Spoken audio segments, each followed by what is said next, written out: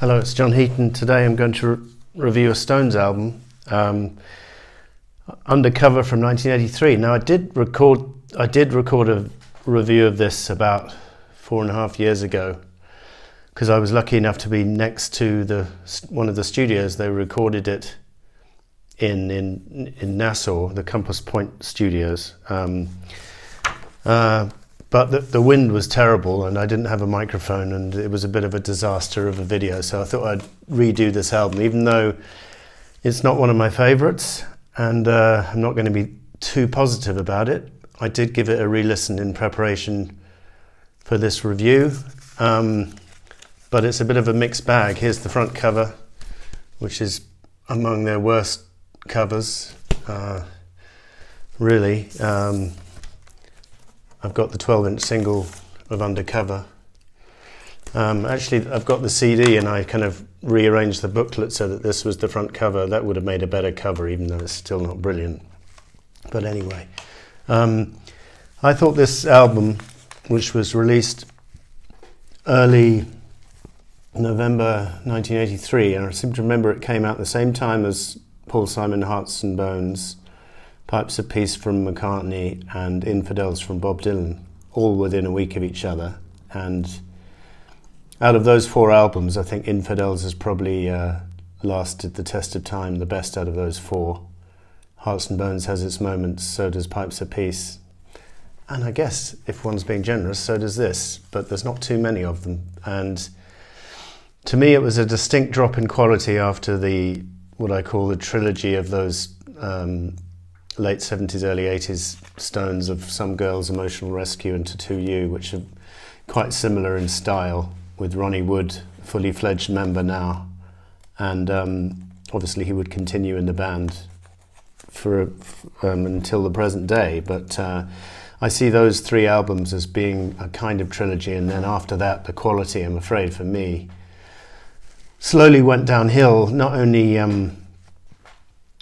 with the singles from the albums, but also the consistency of material on the album itself. So if I go to this album now and go through the tracks, I will say it starts off pretty strongly with Undercover of the Night. I think it's quite a brave single, tackling some thorny political issues of the day, such as violence and murders down in Latin America and in the jungle and stuff, and quite a cool video to go with it.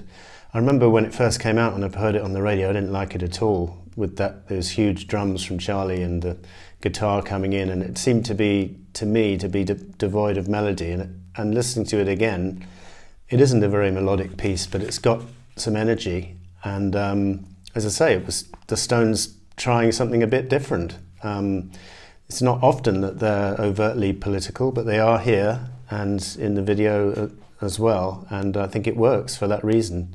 So pretty good opener. Then we get a kind of by numbers rocker, She Was Hot, which is kind of reminiscent of Star Star from Goat's Head Soup in the verse, but then the chorus kind of lets it down, so the tempo drops, and you get these silly words throughout the song, really. I mean, lyrically, this album is a bit lazy, and not to mention probably pretty sexist on many tracks, and just a bit boring. And I quite enjoy some of their raunchier material, but by this stage, I'm afraid the formula was wearing thin for me a bit, and I was a bit tired of these endless songs about women. And I mean, the 3rd song on the album is called Tie You Up, brackets the pain of love. What the hell's that supposed to mean? Anyway, on the plus side, She Was Hot's got some energy musically, some nice guitar work from Ronnie and Keith, and quite an amusing video, I suppose, particularly at the end with Charlie answering all the telephones. In fact, there was a good video compilation which came out in '83 around this time, which has not been released on DVD. It was a VHS thing, and Mick Jagger and Bill Wyman were going around this kind of Stones museum and picking out various videos would come on when they were prompted by some artifact in the museum, and then there's little clips of interviews, and Keith throwing the TV out off the hotel balcony, and it's quite an amusing video, but I guess it hasn't been released because Bill Wyman left the Stones a few years after this, and I guess, or maybe they just think it's historically not up to date. But anyway, I found that quite a good compilation, and it was the first time I remember owning videos like Angie and It's Only Rock and Roll and Waiting on a Friend on a VHS tape. Anyway, back to the album. Tie You Up.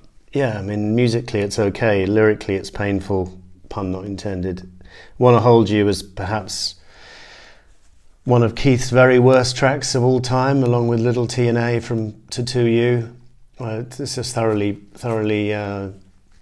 pointless song. You know, I suppose musically it chugs along, but very weak lyrically. Feel On Baby is a kind of reggae attempt at something or other. There's an instrumental Feel On Baby on the back of this, which is even less interesting. Yeah, an attempt at reggae, not a good one compared to some of the other more successful attempts at reggae, like on Black and Blue with Cherry O Baby. Anyway, side 2 begins with the best track on the album, in my opinion, Too Much Blood.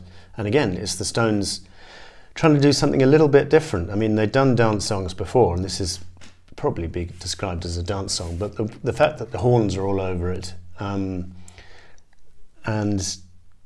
you know, the subject matter of the song is quite novel for the Stones. They're not talking about women and sex and stuff. They're actually talking about horror movies. And it's got an amusing vocal from Mick, a good vocal from Mick, and an amusing spoken bit in the middle when he talks about the Texas Chainsaw Massacre. Horrible, wasn't it? And I like to see something more romantic when I go to the cinema, something you can take the wife to, you know what I mean? So that's all quite amusing, and I just enjoy this track. I think it's the most successful cut on the album, which cannot be said for Pretty Beat Up, the next track, which is pretty dismissible. I can't think of any good thing to say about this track. Too Tough is a decent rocker, probably better than She Was Hot.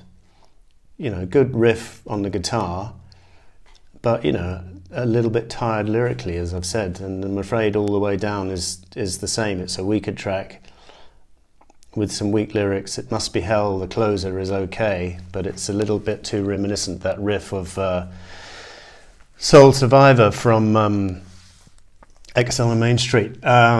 So this album was recorded partly in EMI Paris, partly in Compass Point Studios in Nassau, Bahamas, and then mixed at the Hit Factory in New York.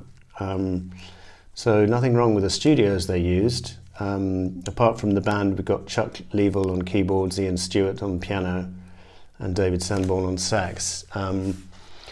So, you know, musicianship is high, lyrically it's tired, and they were to go slowly more downhill with Dirty Work, and by the time they got to Steel Wheels, the singles were all virtually unlistenable, like Mixed Emotions and Rock in a Hard Place.